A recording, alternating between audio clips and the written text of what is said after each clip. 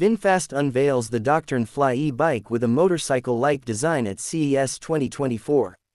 The electric bike market has a new contender, VinFast's DrgnFly, blending modern tech with Vietnamese heritage. Originating from a company known for electric cars, VinFast's foray into e-bikes is a bold step, showcasing its innovative spirit and cultural roots. The bike has a 750-watt motor and a top speed of 28 miles per hour. At first glance, the DrgnFly stands out with its unique design. Its low, fixed saddle and motorcycle-like aesthetics reflect a blend of bicycle and moped, reminiscent of Super 73's style. This design choice might not be everyone's cup of tea due to the fixed saddle height, but it certainly adds a distinct character to the bike. What truly sets the DrgnFly apart is its cultural symbolism.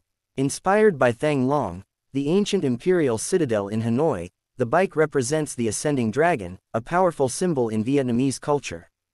This touch of heritage, combined with a modern design by the award-winning Danish studio, Eskild Hansen, creates a product that's more than just an e-bike, it's a piece of art. Technologically, the DrgnFly is tailored for the American market, boasting a 750-watt motor and a top speed of 28 miles per hour. Its smart features, such as torque sensor pedal assist, offer a smooth riding experience. While it claims a 63-mile range, variables like rider weight and terrain will impact this. Its 4G connectivity and mobile app integration for ride modes, GPS, and diagnostics show VinFast's commitment to a high-tech riding experience. Priced at $2,800, the DrgnFly brings a lot to the table, from its cultural significance to its advanced features. Its debut at CES 2024 marks VinFast's ambition in the growing e-bike